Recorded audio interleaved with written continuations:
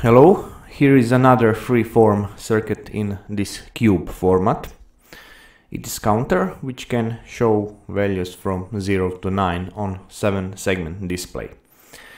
Chip used is a CD4026, another great integrated circuit for beginners in electronic.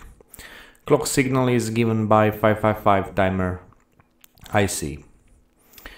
This is simple circuit, but not very easy to solder this way.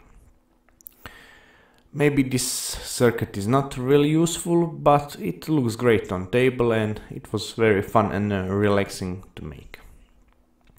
If you are familiar with my videos, you know that most of my videos are Arduino based. But recently I enjoyed to make simple projects without microcontrollers, using only these cheap integrated circuits. I have many types of them. When I started with electronics 5 years ago, I didn't know what to get and buy. Over the years I collected many different chips, and my plan is to make video where I will show all of them and explain how they work.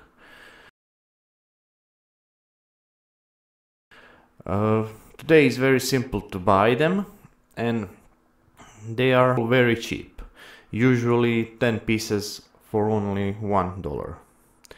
If you like this idea, please subscribe and check this notification bell to stay informed.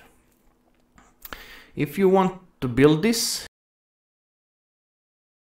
it is a good idea to make circuit on breadboard first. This is similar circuit, but this one is on breadboard and don't have a 555 timer, so I need to press push button to change digit on 7-segment display. Circuit is very simple to connect.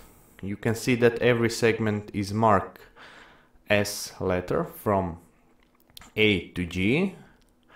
On IC pinout it's easy to see how to connect each segment.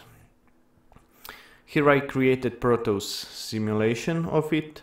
You can use it as schematic. I hope that this video will give you idea for your future projects. Feel free to subscribe to get more ideas. Thank you for your time and have a nice day.